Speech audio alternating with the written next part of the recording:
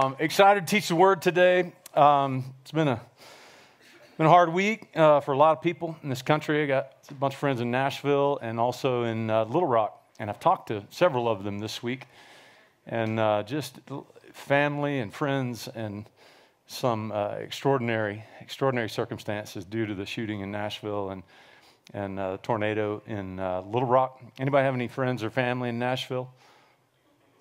Little Rock? Wow, okay. Yeah, let's pray. Let's pray for those things. Lord, we ask for your grace and help and comfort. Lord, your word tells us to mourn with those who mourn. And Lord, we just pray that your mighty Holy Spirit would come around those who have lost loved ones, children, husbands, wives, mothers, fathers. And Lord, we just pray for your blessing and for your healing. For those circumstances in Nashville and also in Little Rock, and so much devastation. But Lord, you are the great comforter, the great healer, and Lord, we just pray for your provision in every way. Lord, we also pray for your peace. We pray for your help. I thank you today that you are with us, and Lord, I pray that what I share this morning will bring your hope, your truth, your word into our hearts this morning, and that, Lord, you water your seed. You make it grow. Thank you, O God, for the faith in this room. Thank you, Lord, for faith even as a grain of mustard seed. We bless you, Lord. We thank you that you are mighty and holy and all-powerful. In Jesus' name, amen. Amen. Amen, church. Well, welcome to Crossroads.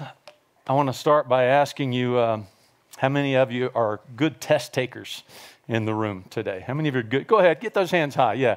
How many of you are good test takers? All right, and test takers, yeah. And how many of you are not good test takers, but you know you're smarter than those people who are good? Come on. Well, I want to introduce you today to what may be the hardest test on the planet. All right, do you know about this? The Master Sommelier. It was established in 1969. There are many levels.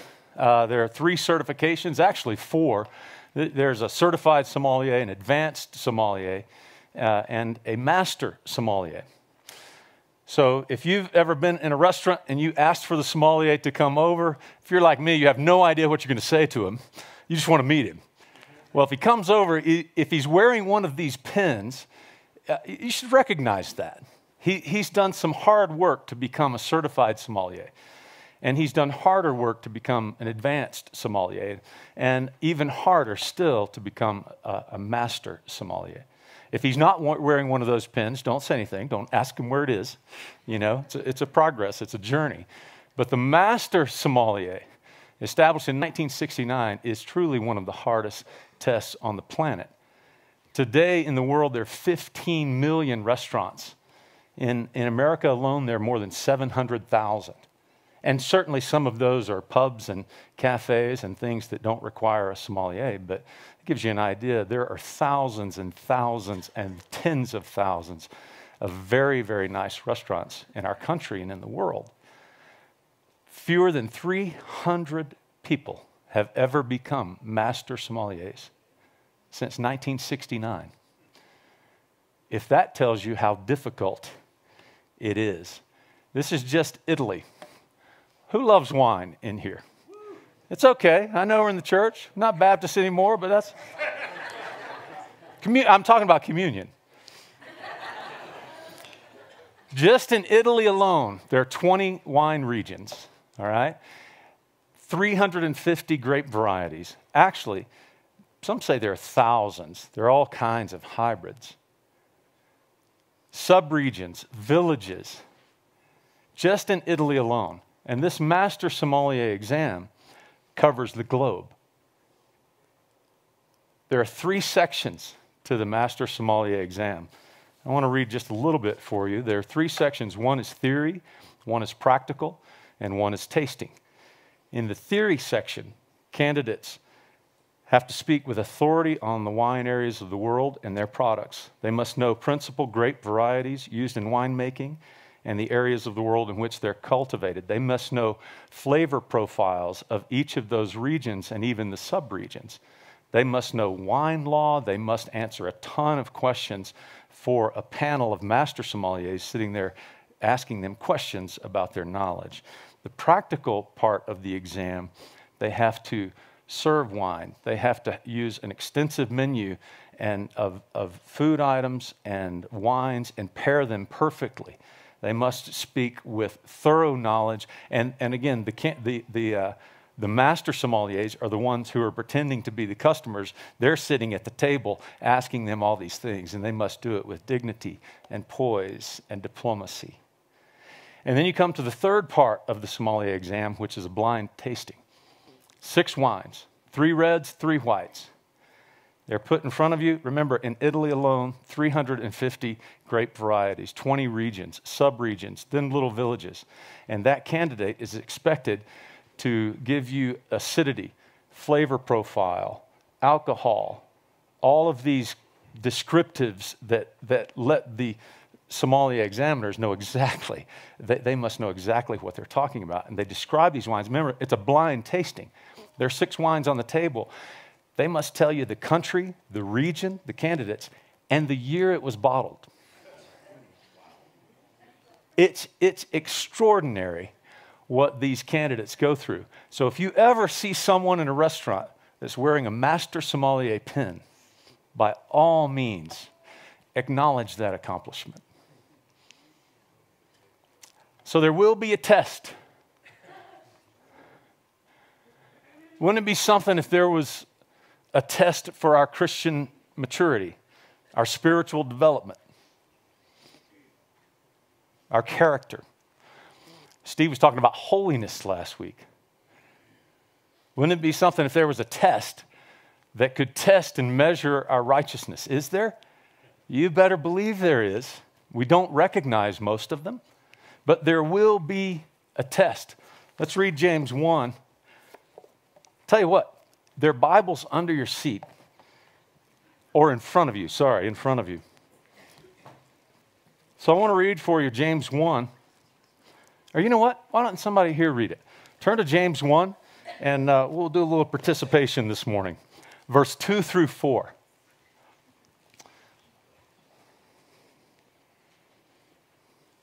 This is your first test.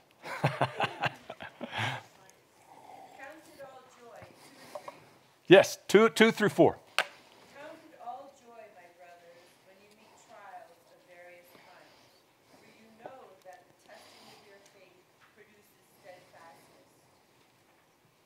4. And go on, yeah. And let steadfastness have its full effect, that you may be perfect and complete, lacking in nothing. So there will be a test. There are trials, there are temptations, there are tribulations. There are all kinds of tests in our lives that come to us every day.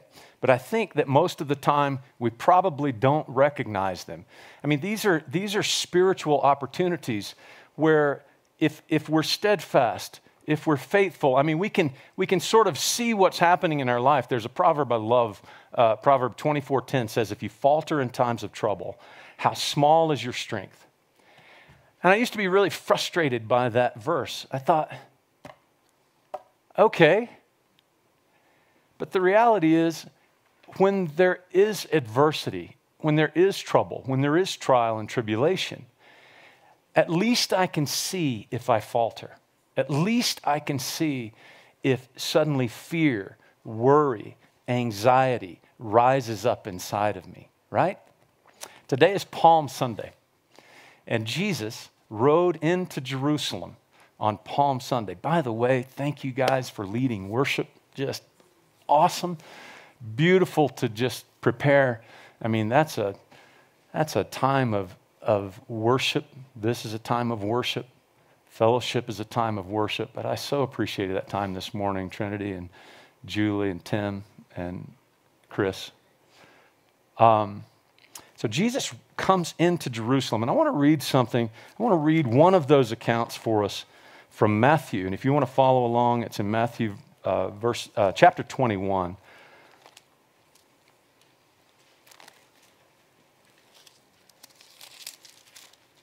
Jesus comes into Jerusalem. And what I want to watch for here, I kind of want to follow up a little bit and go to a sort of a part two when Steve was talking about holiness last week and righteousness. We know we're called to that. We know we are called to that, to be perfect as the Heavenly Father is perfect, to be holy as the Heavenly Father is holy. But how do we get there? So what I want to look at in this story this morning as Jesus rides into Jerusalem is one of the qualities of Christ our Lord, one of the qualities of the Godhead that we also, made in His image, He's given us the capacity and through Him to demonstrate to this world, to live, to have in our experience. So in chapter 21, the triumphal entry, I'm reading from the ESV. The books, the Bibles in the seats are ESV. And let's just read this together. Can we do something this morning? Can we stand while we read the word of the Lord? The word of the Lord from chapter 21 in the Gospel of Matthew. Hear the word of the Lord. Now, when they drew near to Jerusalem and came to Bethphage, to the Mount of Olives, then Jesus sent 2 disciples, saying to them, "Go into the village in front of you, and immediately you will find a donkey tied and a colt with her. Untie them and bring them to me. If anyone says anything to you, you shall say, 'The Lord needs them,' and He will send them at once." This took place to fulfill what was spoken by the prophet, saying, to the daughter of Zion, behold, your king is coming to you, humble and mounted on a donkey and on a colt, the foal of a beast of burden. The disciples went and did as Jesus had directed them. They brought the donkey and the colt and put on them their cloaks, and He sat on them. Most of the crowd spread their cloaks on the road, and others cut branches from the trees and spread them on the road. And the crowds that went before Him and that followed Him were shouting, "Hosanna to the Son of David.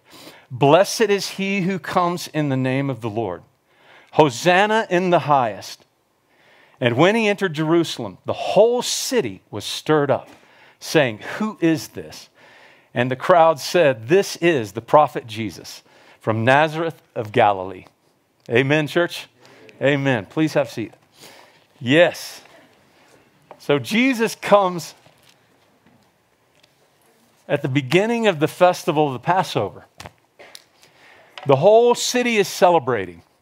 Remember, this is the first feast, and God told the nation of Israel, celebrate the Passover. I have brought you out of Egypt. Oh my goodness, they all knew so clearly what it meant that they were passed over. And this was their week-long festival and celebration. And this first day, as we see in the scripture, the people are stirred up already. But then as Jesus comes, He fulfills some of the most memorable prophecies from scripture that the Jewish nation knows. He fulfills this, and they refer to it, Matthew refers to the gospel, the prophet and priest Zechariah, that, hey, He's going to ride in on a donkey. And we're going to read this in just a minute. And they also refer to David, the Psalms of David. Behold, blessed is He who comes in the name of the Lord. Now, the Jewish nation, when they are saying this on the streets, one of the other Gospels says that the Pharisees came to Jesus and said, "Jesus, rebuke your disciples. Rebuke your disciples." They said that because they knew full well what these people around Him were saying. They were saying, this is the one. This is the Messiah. Hosanna, the one who saves. And they're shouting this in the streets, and the Pharisees are like, oh, wait a second. This is blasphemous. And what does Jesus say to them? He says to them, if they are quiet, even the stones will cry out. So they knew what was happening when these people were shouting, and Jesus is on a donkey. I want to look at Zechariah, just a couple of verses down. If we follow that verse that Matthew quoted, a few more, we see a couple of things. I will cut off the chariot from Ephraim and the war horse from Jerusalem, and the battle bow shall be cut off, and he shall speak peace to the nations. His rule shall be from sea to sea and from the river to the ends of the earth. The blood of my covenant will be with you. So the donkey, God doesn't miss a chance to impart profound symbolism. And Jesus is fulfilling that. Jesus is part of the Godhead. Go and get a donkey. In the Old Testament, when kings rode into war, they weren't on donkeys. They were on stallions, horses, dressed, full and ready, in battle regalia. But when they came in peace, they would come with a donkey, on a donkey, or with gifts on a donkey. And so Jesus says, go and get this donkey and the foal. There are two of them. And he says one of them, in one of the Gospels, says that one of them had never been ridden. Now that's interesting. Could it hold Jesus? I don't know. If it was just a colt of a donkey, can you imagine how small that is? But somehow Jesus, and it just must look so strange, feeble, weak. But it's representing the peace and ultimately that quality that I referred to earlier that we can find in this, the humility of Christ. The profound humility of Christ. So, there will be a test. How are we going to get this character that God has? And how is it demonstrated in our lives? I think it's demonstrated in very simple ways every day. Certainly there are huge tests that we all go through. We can identify those easily. But the ones that are smaller, that just occur every day, that are testing our character, our faith, our holiness, our spiritual development, that Christ formed in us, our Christ-likeness, the Spirit within us, or the flesh. These tests are going to happen every day.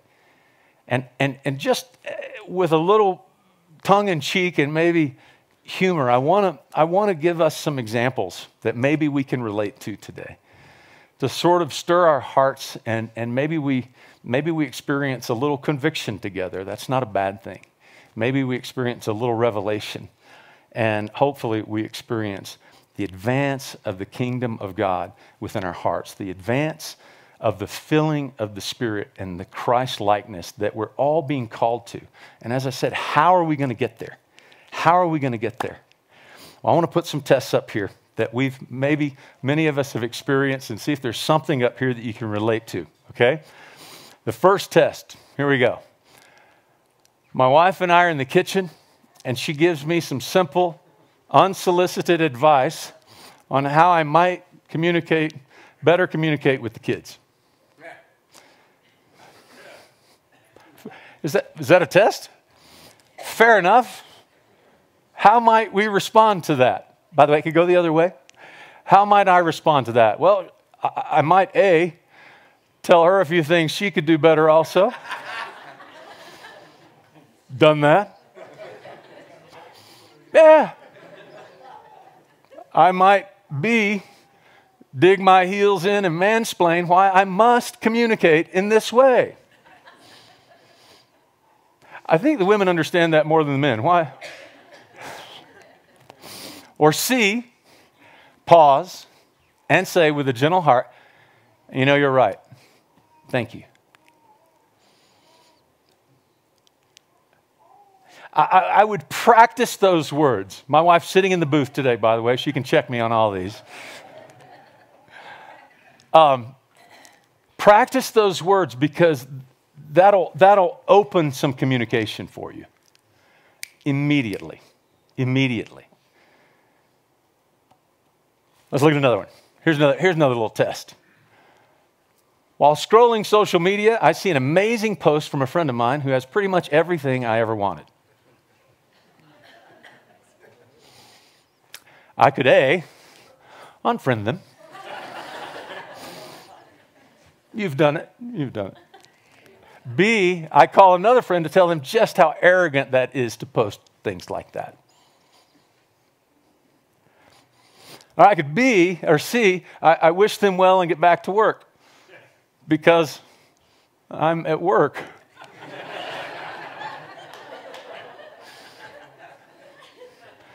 Are there any tests that... Did you recognize that test? Let's look at another one. After 2 hours of relative silence, my wife says, we need to talk about something.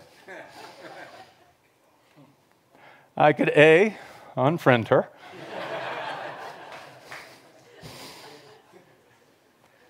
B, look at my phone and tell her I have some openings in May. I could C, answer, of course, and conveniently forget my non-apologetic attitude just yesterday.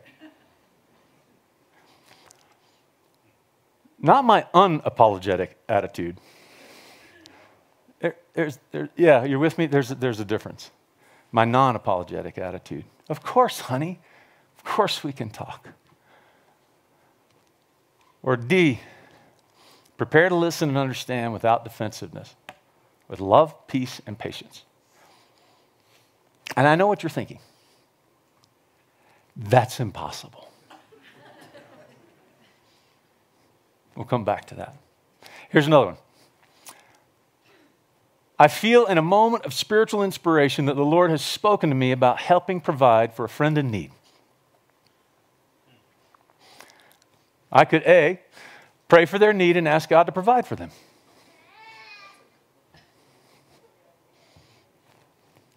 B, dismiss the notion quickly and say to myself, that was not God's voice. Do we do that? I could C, give thanks to the Lord and take action to help meet that need.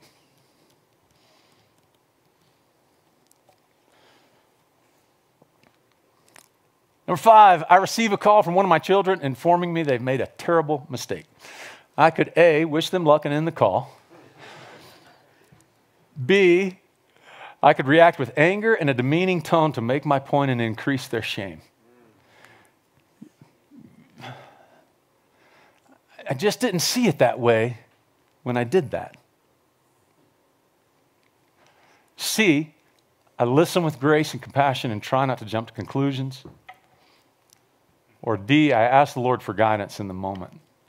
You see, there are many, many tests. I have a couple more. A big project I was working on didn't turn out the way I'd hoped. I could blame others and complain about the outcome, shrink from similar challenges in the future, pray and listen for insight from the one who knows and sees all. I could accept responsibility with humility. Are you tracking? Let's do one more. I recently faced a devastating loss that just makes no sense. Anybody ever been there? I grow bitter and ask God, why? Why?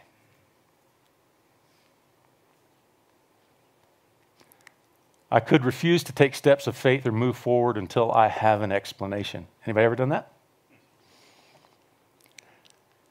Or I could cry out, Holy Spirit, help me.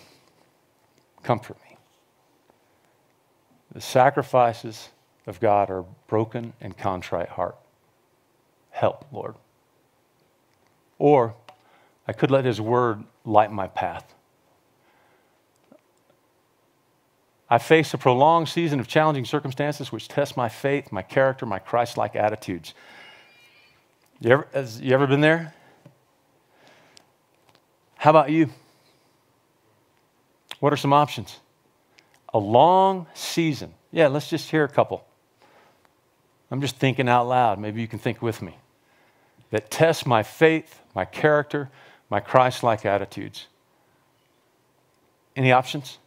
I know you have some. Marriage? That's not the answer. Is that? but I think we know what he means. And I would say at the worst, I wither. I wither. Man. White knuckle it. White knuckle it. Right? I don't know what you're doing, God. I'm gonna try to be steadfast. What about this one? I experience wild success in business or have a financial windfall. Oh, that's a little different. Is that a test? Is that a test? Yeah. What might you do? Or how have you responded? I mean, I've confessed a few things for you today.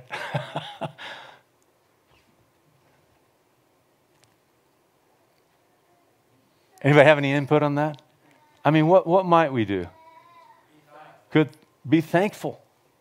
Be thankful. And what was over here? Tithe. Boy, give out of our first fruits. Be grateful. Yeah. I think if we're honest, though, we might consider going on a big vacation or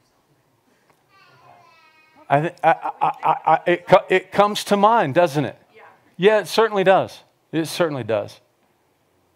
Or become arrogant. Become arrogant. Wow. Do I have another one? You know, the 10th one is blank. What's your test? You know, what's your test? Because they are going to come. I want to help us this morning from God's Word discover ways that we can overcome. Because there will be a test.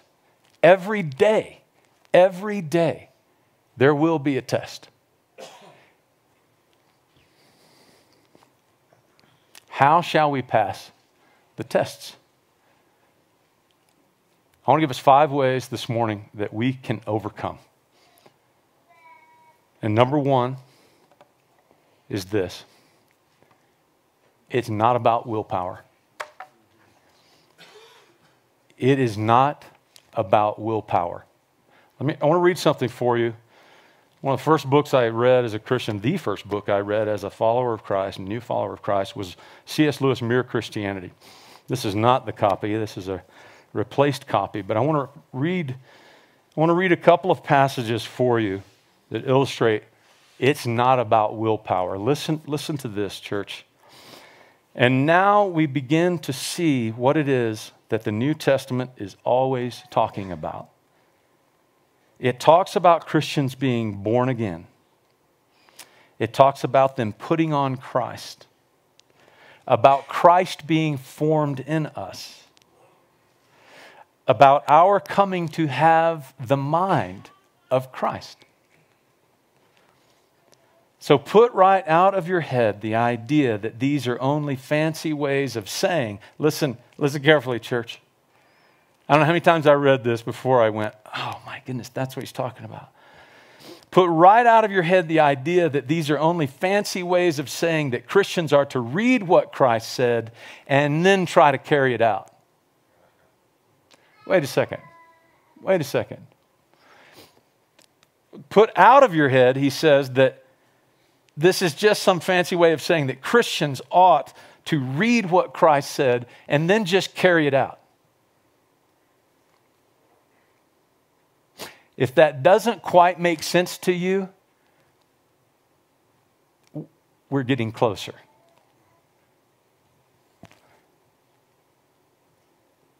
They mean something much more than that. They mean that a real person, Christ, in His Spirit, here and now, in this very room, where you are saying your prayers, is doing something inside of you. The change which I most need to undergo is a change that my own direct voluntary efforts cannot bring about. But I cannot, by direct moral effect, give myself new motives. After the first steps in the Christian life, we realize that everything which really needs to be done in our souls can only be done by God. Is that relieving? Because we have all striven, I don't know. We've all worked so hard at times. At other times, we didn't work very hard. But sometimes we've tried with this effort and the strength inside of us to do what the Word says. But it's not about willpower. It's actually about the Spirit of God bringing those things out of us. And it's a very strange, counterintuitive thing that I don't know if we can fully understand. It's like I'm told to go and serve. I'm told to go and love. I'm told to go and be holy. But how am I going to go and do that if I just wait for Christ to do it? That is a very foundational paradox in the faith that is actually relieving, like when we just read this. What really needs to happen in our souls is something that God himself does. And we have all tried so hard at times to do that in our own power. And so I just want to encourage you, follower of Christ, this morning, remember that it is God who does it inside of you. And like I said, if that's starting to sound confusing, I think we're getting closer to the actual act of letting the Holy Spirit do it within us. Are you with me? Let's look at number 2. By the way, definition of willpower, I just looked this up in the dictionary. Control exerted to do something or restrain impulses. Control exerted to do something or restrain impulses. That's willpower. Number 2, the second thing we have to do is know what tests you. You see these little tests we just kind of went through, these little multiple choice. We each have our own, and we can spot them every day. And so we have this, the Lord says, hey, don't worry about tomorrow. Worry about today. When he said it has enough trouble of its own, do you believe that? These are the things that happen within a 24-hour period. We open our eyes in the morning, and until we close our eyes and we're in the sleep mode at night. Today has enough trouble of its own. And if we begin to just observe what happens in our life and see where these tests might appear, that's when we go back. Okay, Lord, it's not about willpower. I recognized that response in me that was not of faith and not of your Spirit. It was something that I forced. Anybody ever tried to act nice, loving, kind? Has anyone ever had to act kind when you don't feel kind? When something is happening? And you all know the scene at home when it's not going well. There's some heavy conversation, maybe some escalated conversation, and the phone rings. Hey! Oh, great, how are you? And we also do that in other situations as well. I mean, the joy of the Lord, if the joy of the Lord is going to be our strength, let's pray for that. Let's be ready for that. Let's not just try and fake that and be happy, be joyful, but let the Lord bring that in us. And I promise you, we start to move close to him when we recognize these tests and we begin to pray about them and say, Lord, I saw that. Well, he's convicting us. He's growing us. He's revealing to us this process of being transformed into his likeness from glory to glory to glory. And that, as followers of Christ, that has to be vision of ours. That has to be a purpose of ours. We can't remain stagnant. And we can't avoid those things for days, weeks, years. We can avoid that real transformation that is to happen inside of us. Number 3, build your testimony. What do I mean by that? If you recognize these tests and you're watchful for them, be good stewards, be wise, be full of the Spirit. You recognize those things and that still small voice comes into your mind, into your heart. Derek, I'm calling you. I'm calling you to something greater. I'm calling you to a humble life, a life full of humility, a life that's lived for my glory with me as your strength. When I hear the Holy Spirit calling me to that and I respond to those tests, guess what? You're going to have something happen.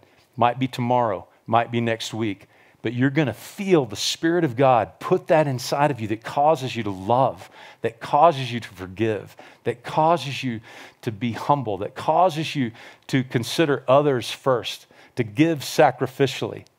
It happens. And you know what you do then? That's your testimony. That's your testimony. Many, many years ago, Jen and I lived in Centennial. It was in the first or second place. Second place we lived there. She'll remember this. Maybe not as well as I do, or maybe better. But we were having an argument. I was so angry. So angry. I have no idea what the argument was about. I hope Jen doesn't remember either. I bet she doesn't. But I was so angry. Jen, we separate. She goes upstairs. And I just prayed. I just like, man, what I do? What is this? Lord, help me. And let me tell you, like a miraculous healing, God swept through my heart in an instant, and that anger was gone in me. In an instant. Oh, I was justified. I'm sure I was, right? You know what I'm saying. You have these reasons why you are justified. This attitude is justified. But by the grace of God, His Spirit swept through me, healed me, delivered me of this anger in less than a second. And I went upstairs and I grabbed Jen and I said, hey, we are not on separate teams. We are on the same team. The enemy wants us to be separate. The enemy wants us to be angry and accusing each other and divisive. And I just explained this to her and told her what happened to me somehow, and boy, she just received it. She received it. The Word says that love covers over a multitude of sins. It really does. It really, really does. And so you and I have to build our testimonies and be watchful of these things when the Holy Spirit is convicting us, transforming us, and calling us to this place of a lived experience that is full of His Spirit and full of His humility, full of His love and grace. Amen? Amen. Let's look at a couple more. Who's your champion? Who is your champion, church? You, individually. It's so important that we have community. The church is a powerful thing when it comes together. And listen, there's a reason that the church is called the body of Christ. And Paul says that each of us is a part. We're a part. Our champion, we're going to find in the Christian community who can encourage you, pray for you, relate to you, and say, I've been there. Hey man, let's pray for this. Let's expect the power of God to come in and transform. And by the way, the Word also says that with the measure you use, it'll be measured to you. So if I want a champion, I got to be a champion of someone.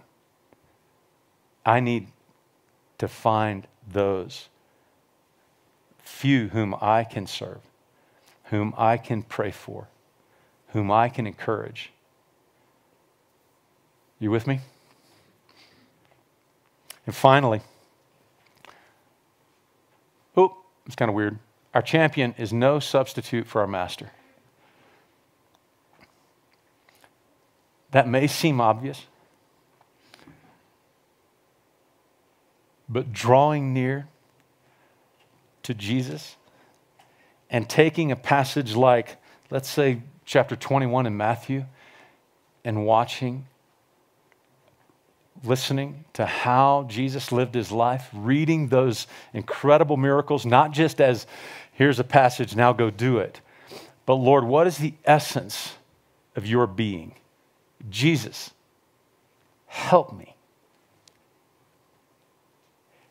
At Crossroads, we are always talking and and praying about and trying to figure out ways like how do we answer this call that is over the church to make disciples, to baptize them in the name of the Father and the Son and the Holy Spirit, and to teach them all things, Jesus said, that I've taught you, he says in Matthew 28.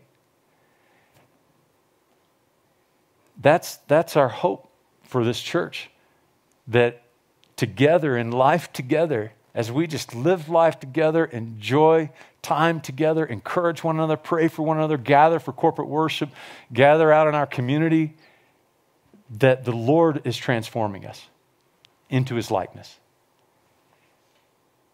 And so we pray for you every week. Every week the elders get together and pray for this church and pray that the Lord will lead, guide, speak to, provide, deliver, heal. Boy, if you have prayer requests, I'd encourage you, bring them to the elders. But also bring them to that champion, that friend, and share with them. Share with them what you're going through. Share with them whatever is happening in your life so that that person might encourage you as well. And that person might say, hey, let's draw near to Jesus, our Lord. Amen, church? Amen. There will be a test. And it's coming every day. And, just like that master Somalia, these tests are sometimes very difficult. And sometimes they're very subtle. But I would encourage you, be watchful. Open your hearts and your minds to watch and be watchful for the things that happen in the course of a day.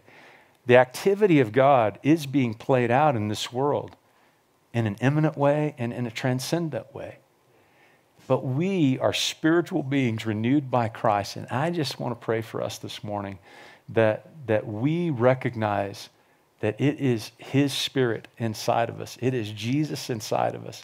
And hey, if you figure out that mystery in a way that you're like, wow, yeah, the Lord showed me how I can let him do that in me. If you can articulate that, share that with another believer. Share that with another friend and encourage them. I want to invite Trinity and the worship team back up. We're going to close and come to his table in a moment. But let's pray. Let's pray over these things in our lives and just pray for the Lord to be formed in us. We know that that is something that he's doing. We know that we can pray confidently for that. So we're going to worship and take some time. I would encourage you, after we pray, just take some time to reflect. I do want to say that the starting place for all of this, is renewal in Jesus and being a new creation. Called into that through the life and death of Jesus and his resurrection, his empowerment, giving us his helper. Let's pray over this. Lord, thank you for your word. Thank you, God, for your purposes. Oh, Holy Lord, Father, we want to avail ourselves to you. And Lord, come before you every day. Every day, Lord. Thank you that your mercies are new every morning.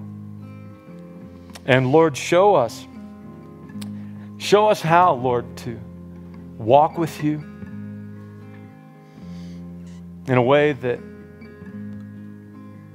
glorifies you, Lord, in a way that, Lord, is full of your joy and your peace. Lord, let our confidence and our trust in you grow. And Lord, let those testimonies in our lives daily multiply. Lord, bring us forward. Let your kingdom advance in our hearts. Here and now, Lord.